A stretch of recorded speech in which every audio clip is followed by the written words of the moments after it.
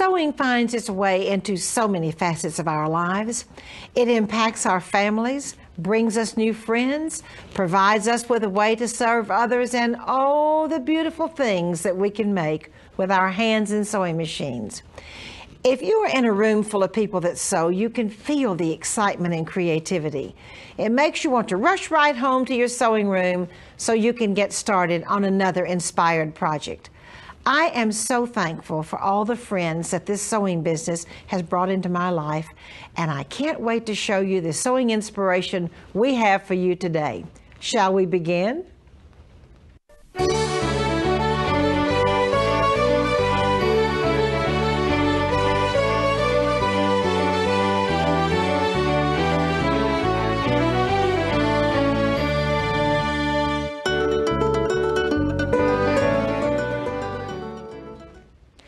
This is one of the most wonderful ideas on a way to use your wonderful quilting skills to do something a little bit different. This is a curtain for a room or a window panel. You can use any quilting techniques you want, any fabrics you want. This one is especially cute because it has little dancing frogs and little dancing cows who also happen to be ballerinas. So this would be great for a child's room. The tabs are really nice across the top to be put in your curtain rod. And then there's another very, very nice feature on the bottom, which has the little triangles or the little points that are stitched right to the bottom. This is absolutely an adorable way to decorate a child's room. And this is another adorable quilt. This is a very easy quilt to do, which involves some applique and just a precious quilt. And one thing I might say is that we have used flame retardant batting in this quilt, so as well as the wall hanging. So that gives us a little bit of extra protection, especially when we're doing a child's quilt. I'm so happy to have as my guest today my friend Phyllis Dobbs. Phyllis is one of my very favorite fabric and quilt designers, and she is a representative of the Warm Company. Phyllis, welcome to the show. Thank you, Martha. It's a delight to be here. I'm very glad to be here. I'm going to show you a little bit how to construct the window curtain here that was out of quilting technique also. But to start off, I'm going to show you the points or the triangles that were at the bottom. You will stitch 2 triangle pieces together, and I've already got these stitched. You trim the corners so that when you turn them right side out, you have a real crisp corner. So then I'm going to turn it right side out.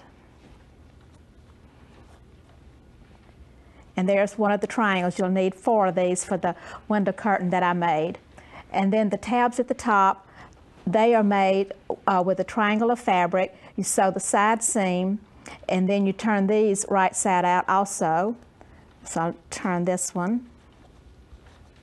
You make sure when you sew it that you lock the stitches on each end so that when you are turning it, that the seam does not come undone at the ends.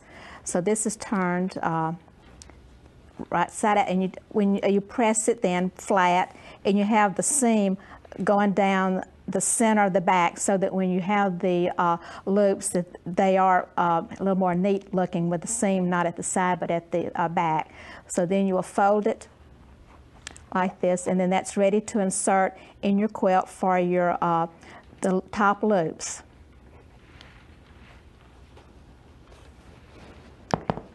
Okay, and I'm going to show how that you insert these and how you do the final construction of the quilt. Once you have your quilt put together, then you will put the tabs at the top, and you will put the quilt top right side down on the backing. So you'll cut a backing the same size as your quilt top. Then we'll put them right sides together on top of the batting. Okay, then you will take your tabs and you'll space them evenly all the way across the top. So you can do your calculations and then figure out the distance to put them apart. These were 3 inches apart. Okay, and then you'll pin them to the top edge so that they align evenly. And also on the ones on the side, this is a little trick that I do. I will take and flip the tab over and pin it in place so that it doesn't get caught when you're sewing the side seam. So I do that on both sides. I just turn it over and pin it in place, and then I will pin all that together to sew it. Now for the the points at the bottom, it's the same way. You just insert them evenly spaced across the bottom of the quilt between the top layer and the back layer. And then you will pin all that in place and sew it. And when you sew it, you will leave an opening and you turn it inside out, and then all of your tabs and your points at the bottom will just fall out in place. And then you press it and then sew a seam around the edge to hold it secure. Phyllis, thank you so much for that adorable wall hanging and that wonderful quilt. And I'm also very, very excited about this flame-resistant batting. Oh, it's wonderful. Just adds that safety feature. It does, and every little bit especially for children's rooms, for curtains, and for children's quilts. Phyllis, thank you so much. Oh, thank you. And now I have a doll dressing idea for you.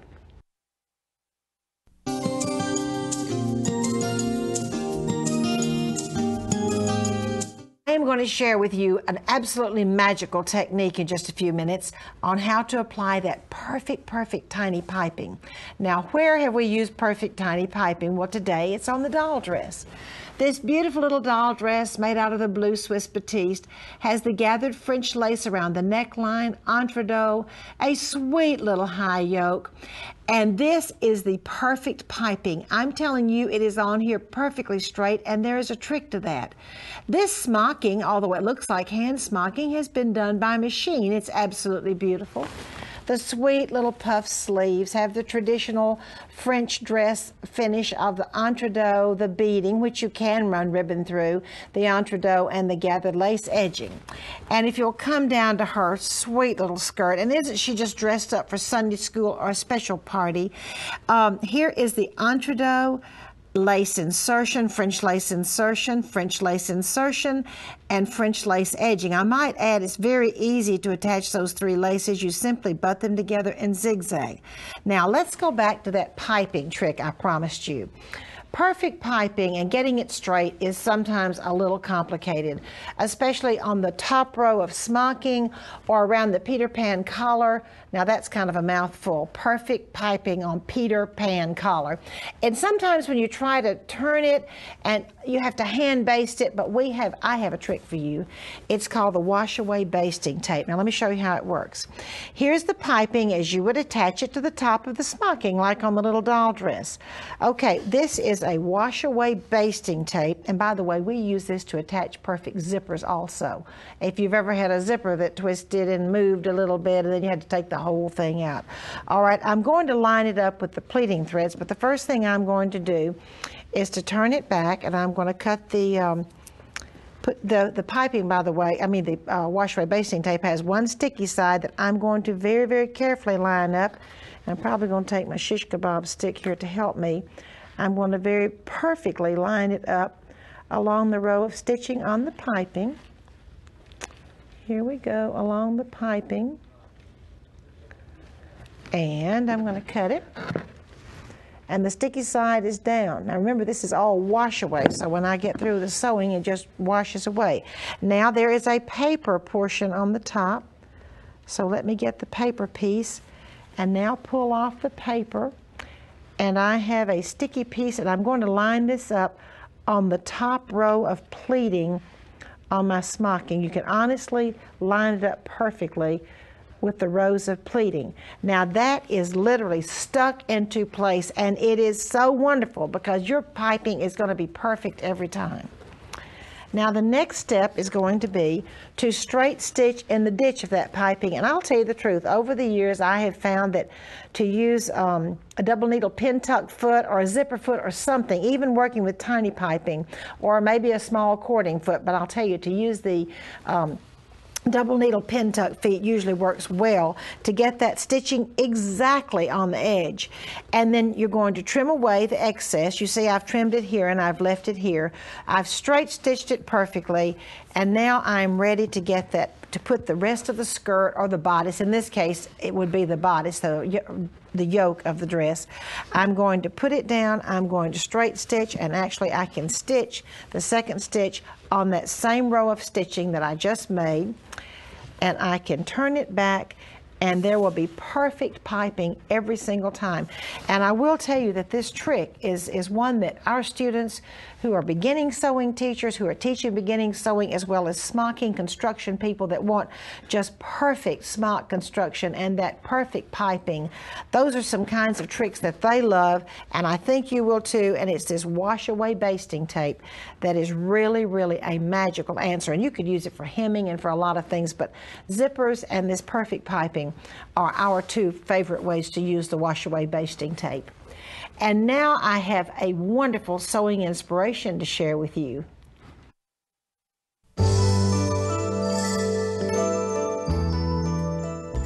Sometimes you just want to take a commercial pattern and add some heirloom to it. This exquisite sundress is exactly that situation. Puffing has been added around this elegant part that goes around and ties behind, and puffing has been added right here at the waist, which means that this was a commercial pattern that is now a beautiful heirloom piece. I'm so happy to have as my guest today, Amelia Johanson. Hello, Amelia is the associate editor of So Beautiful magazine, and I'm so glad you're here. Welcome to the show. And that beautiful dress you made. Thank you. I also have a blouse on right now. This is a ready-to-wear piece, and I bring it up because it shows that designers have come into heirloom again. There's puffing here, there's puffing here, and it's taken a basic silhouette and added an heirloom touch to it, and we can do that ourselves as evidenced by the dress. This is a particular commercial pattern we used. It is a halter, basic halter piece, which you'll find in any commercial pattern. This particular one happened to be a blouse pattern, which we made into a dress by adding the skirt.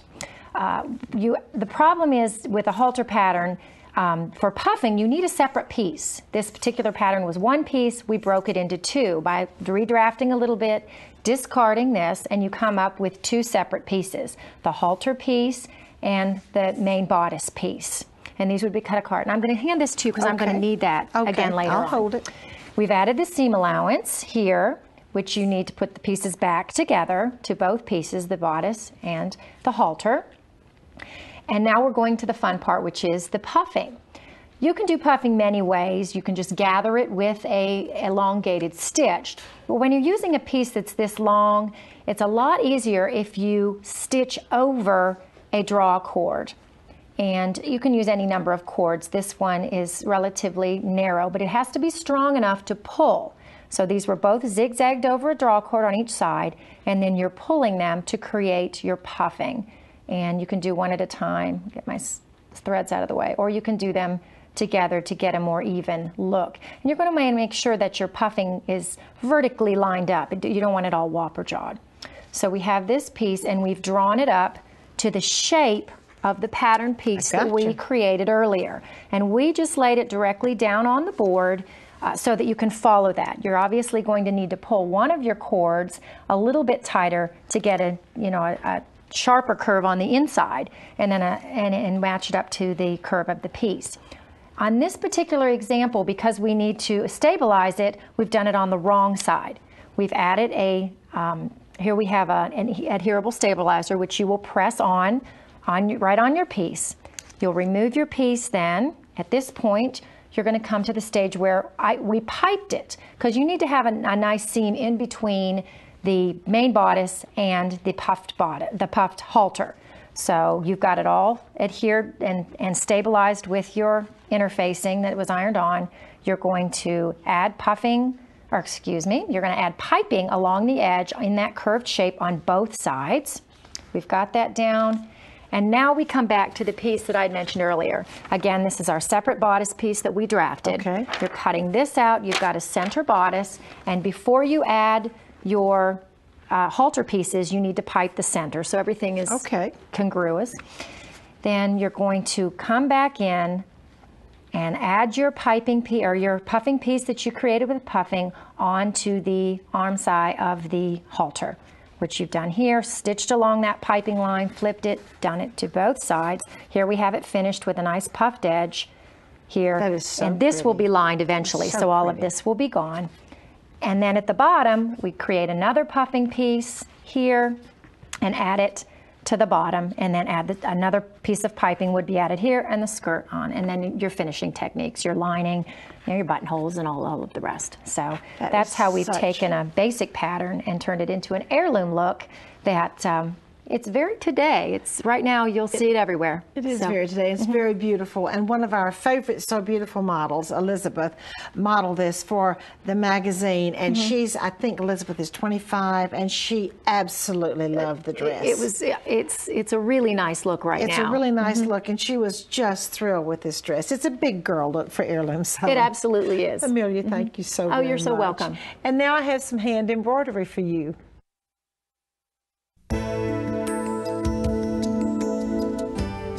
I'm so happy to have as my guest today my dear friend Sandy Jenkins.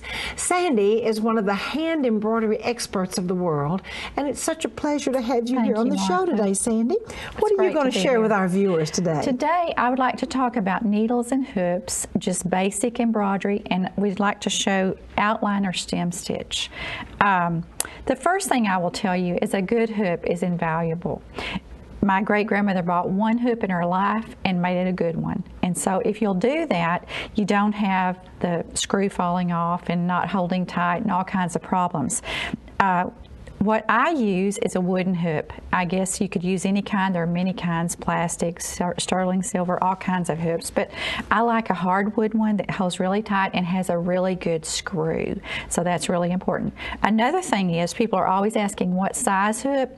A 5 or 6 inch hoop is just perfect for most designs. You can turn it any way and get close to wherever you're working, and that's an important thing. And it's important to turn your work in your hoop as you're having trouble trying to get in one area. It's nice just to turn it and make it easier for yourself. Needles are very important also. For regular embroidery, I use a size 8 needle, and most things are perfect with that, with 2 or 3 threads, and that's what I normally use. I'd like to start today and show you outline or stem stitch. And when I tell you outline or stem, you're thinking, which one am I going to do? It doesn't really matter what you call it. Outline or stem, the only difference is it's the same look, but one you're going to hold your thread up when you're stitching, one you're going to hold it down. So we're not going to care what we call it, we're just going to do it. I always carry a knot, so I'm going to come up through the fabric with a knot, and I'm going to do this in a poke and punch manner today, Martha, in order to let you see it easier. But normally I do swing my needle. And if you're wondering what swinging your needle is when you take a stitch and come up in the same step. So I'm going to do one stitch of that, but I am going to poke and punch for the rest of it. I'm going to hold my work back with my fingers on my left hand because it just allows your tension to be held a little tighter, and it keeps it out of the way so you can make a nice stitch. I'm going to go a little ways away and come up about half the distance. Now, one of the really unique things about outline and stem is that you can do any size or any shape, I should say. To know what size stitch you should use, I was taught that a dressmaker pen, the old-timey silver head pens that we used to use, or still use, I guess, silk pens, and that is what you use to judge your size. And you're thinking, oh my goodness, that is so very tiny. Now, nowadays, people don't do quite that size of stitch, but that was what I was taught was the perfect size stitch. Was the width of the pen. Absolutely. The width of the head of the pen, which is very tiny, as you can see. We're going to say 2 or 3 threads of your fabric. You come up in the loop on the line. Now, another question that's asked a lot, do you go above the line for coming up and down below it for going down? You do neither. You go on the line for coming up and on the line for going down. The stitch itself, when you see it, it looks like you have made it a little bit crooked, but you don't. You just follow the line and the stitch lays crooked by itself. I'm going to do just a little bit more, and then I have an example, actually several examples on the quilt that I've brought. And you're just going to pull each step up totally tight so that your tension is the same. The more you do, the better your tension will be. A good example of the outline stem, there are many on the quilt, but one that you can see done with a slightly over dyed thread is the dog. It's totally outlined and the bone with the outliner stem stitch. Now, there's one more thing that I would show you that people have trouble with, and that's how to turn a corner or really make a point. A 90-degree angle is another thing. If you will get clear to the point with your stitch, your last stitch will be very small. Pull it straight up, and you're going to turn slightly. Make your next stitch totally straight with that, and pull it up tight. It makes a perfect 90-degree angle. And I'm going to pull this one up and show you. See how that nicely turned the corner? Exactly. And that's a really easy way to do it. A lot of times people will totally stop their stitch and then start it again, but this is a really, really easy way. Is just take that tiny diagonal stitch on the corner and then pull it straight up and keep going. Okay. Well, that is absolutely fascinating, Sandy. And it just seems like when you do the embroidery, it just seems like you make it so easy. You know, Martha, one of my claims to fame is that I make things fun. And if you can't have fun when you're stitching, then you shouldn't stitch. You shouldn't be stitching. Or you're doing something wrong. But it should be fun, Sandy, and we should enjoy it. Thank you so much. And I just love this little quilt. And I understand you make all of your samples yourself. I do. Oh, well, thank you I live to stitch. You live to Thank stitch. you. I love it. Thank you, Sandy. Thank you and for now I having me. have a beautiful piece of antique clothing from my vintage collection.